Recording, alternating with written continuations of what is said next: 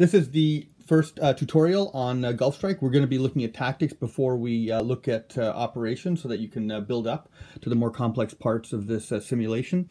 Each hex is 28 kilometers across. Each turn is 48 hours, but because there are 3 combat phases, including 2 for the initiative player and 1 for the reaction player, you're looking at 1 combat every 16 hours. So what we're going to do here is go through the ground combat procedure. The first issue is to look at the units. We have here a Soviet division with a strength of 8, attack strength of 8. We have a brigade of engineers with an attack strength of 2, supported by artillery. We have 2 close support squadrons, an Mi-24 and a Sukhoi 24 fencer. And we have an Iranian division of Basij militia defending in the city of Bandar Abbas. The Soviet stack is in deliberate assault formation, and here you can see the effect, which is to multiply the strength by 3, and the Iranian Basij division is in deliberate defense, and they have a 3-column shift that benefits them.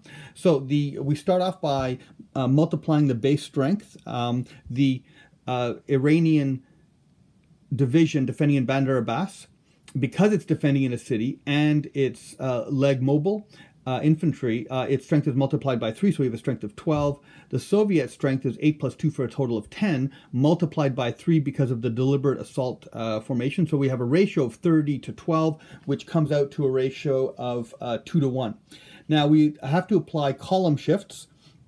Now we have a number of column effects. The first one is when an attacker attacks into a city, there is a +2 column advantage. There is a +3 column shift in support of the Soviets, because here they've got no band, and the Iranians have a band, and this indicates that the Iranian division is militia and the Soviet mechanized division is line, and so there's a 3-column shift that benefits the Soviets. There's chemical weapons being used at this time, but we're assuming it's game turn 6, which means the surprise effect is worn off, and there's a 1-column advantage. And there's a +2 column advantage for the Soviets because they're making use of armored or mechanized, and the Iranian defender has none. The Iranian gets a -3 column shift because they're defending in a city, and that's a net column shift of +5 for the Soviets. So we would increase the column shift from 2 up 5 columns to 3 to 1, 4 to 1, 5 to 1, 6 to 1 to 7 to 1. Now there are also die roll modifiers. We use a D10 in this game. We assume that the Sukhoi fencer and the Mi-24 each successfully conducted an airstrike on the Iranian division, inflicting a total of 2 hits, and which is we can indicate with this marker here. And for every hit done as close air support, not as just a normal bombardment strike, but as close air support, each hit generates a +2 die roll modifier in support to the advantage of the attacker, and plus there's a +2 die roll modifier for artillery. So the Russians have a net die roll modifier of 6. So if we were to roll on the ground resolution table, and here you can see the different columns, and you can see the column we're using here is the 7 to 1 column over here. And let's assume that the Soviets rolled a 6. 6 plus 6 is going to create this result. The numbers on the left are the effects on the attacker. The number on the right is the number of hits on the defender. The defender receives a total of 6 hits. 6 hits will destroy that division. An Iranian militia division can absorb 6 hits, where all other divisions can absorb 9 hits. These are the effects that we just discussed in detail.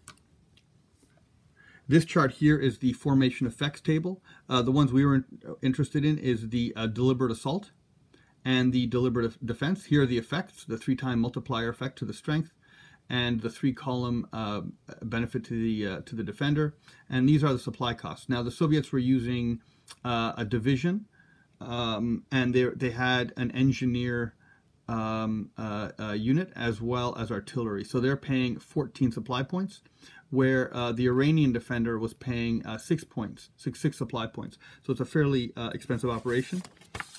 This is the troop quality effects matrix.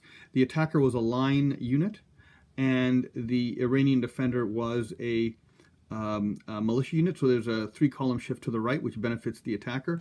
And here you can see the terrain effects chart. Of particular interest is the effect of city. You can see here that infantry have their defense multiplier multiplied by 3, and